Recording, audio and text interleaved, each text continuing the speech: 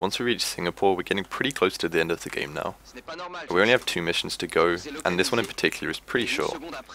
Quickly cloak past those 2 guys there. If they see you, it's not that important. They might make the rest of the enemies go hostile, but we're going to be cloaking through this entire area anyway. It just means you have to use a little bit of extra energy, which again is fine. We have a lot of spare energy in this run, so if you have to do that, don't worry about it.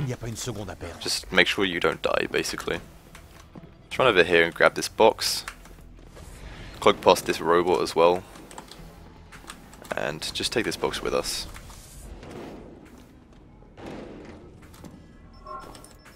We want it over in this corner. Now we're going to do another one of these clips where we don't want to hold backwards the entire time.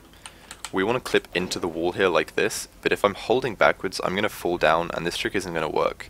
So you want to clip into the wall, and then we want to run off in this direction instead. The reason we want this is because you can see there's nothing in the corner here.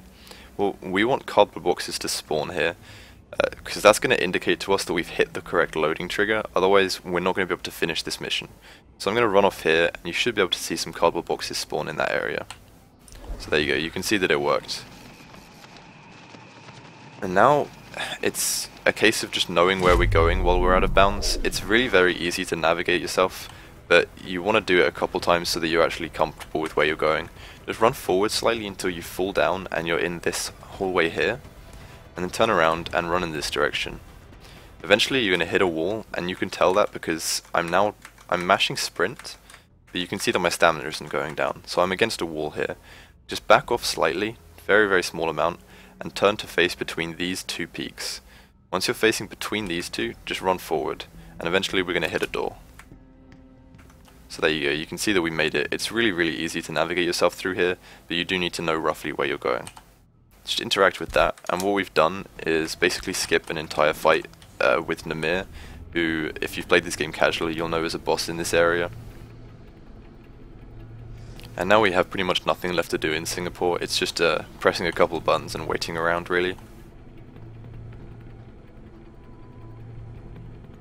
Once we press this button in the room I'm coming to now, I think it's about 59 seconds until the end of the mission, something like that. So just press the button as quickly as you can, and now, yeah, we kind of have to wait.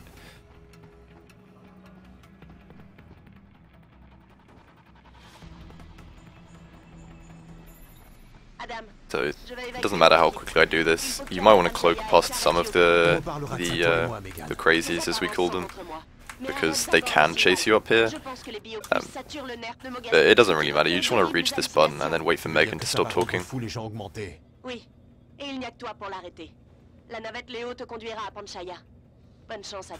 soon as she says that, press the button, and now we wait.